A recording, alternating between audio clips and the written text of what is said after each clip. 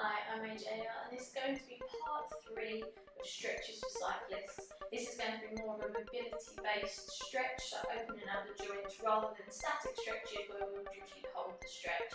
You won't need your mat, this is mostly a standing stretch session. I hope you enjoy it and I hope it is useful for you.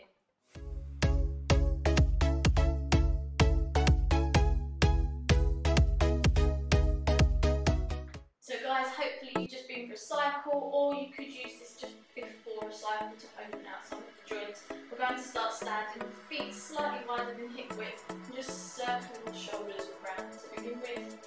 Often find that a lot of cyclists are really tight in their chest and their shoulders, where the legs over for a few hours at a time. Bring those elbows forward, tuck the head in, then opening out, head coming up. Lots more, tuck in, and opening up. Taking it up into a side stretch, reaching over with that top arm.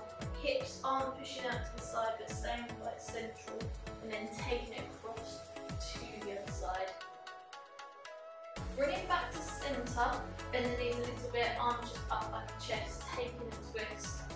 We're just now loosening off the back.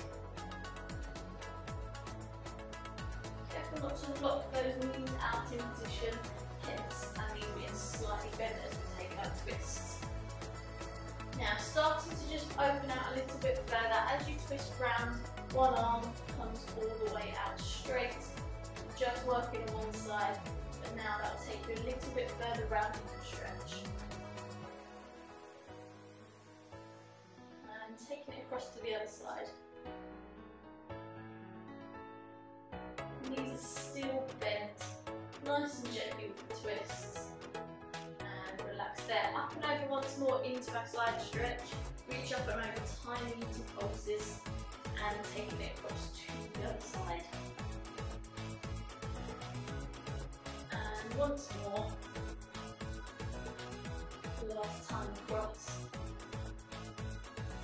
Lovely job. Swinging those arms, so opening up the chest. Keep them at shoulder height, arms nice and straight as they reach back. Taking it into a diagonal reach, so you feel those chest and shoulders really starting to open out now. Keep breathing in through the nose, out through the mouth. And last one here, taking both arms up and over next. So keeping the arms as straight as you can, reaching back behind you, hold it for a slight second at the top. Keep breathing steady.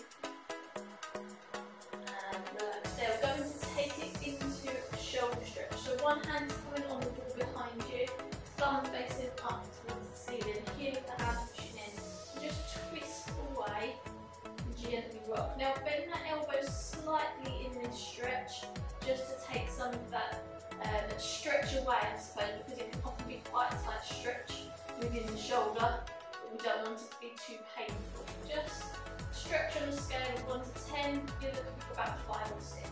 Keep rocking out nice and steady, and then just take it into a knee bend and stretch, knee bend and stretch. One more here.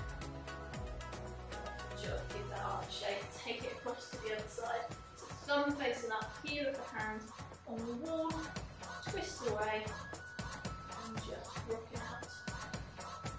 Keep breathing through this stretch. It's quite a deep one in the shoulder. You may feel it in the hand a little bit. Into the knee bend and stretch. 2 more. And last one.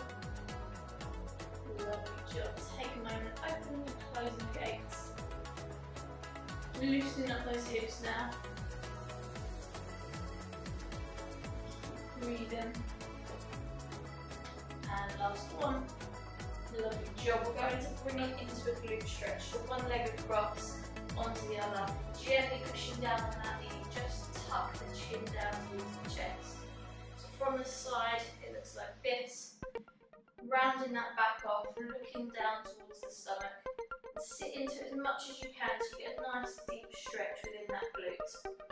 Couple more seconds. Coming up, and swap it across to the other side. You can always hold on gently pushing down.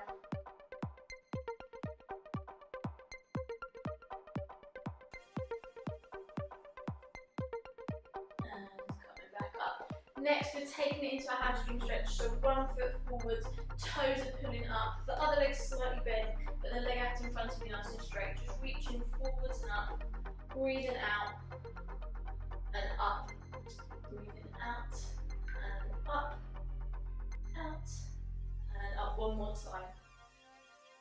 Lovely job. Take it across to the other side, forwards and up, keep breathing.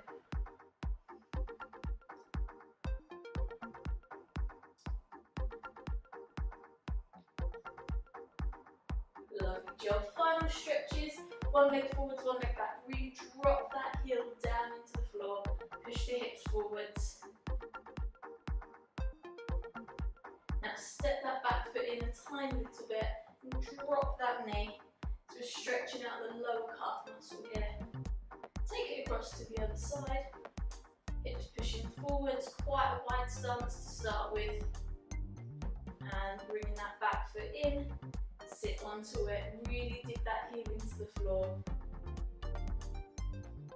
Relax there. Final stretch we are taking. Head over to one side, flex that hand away.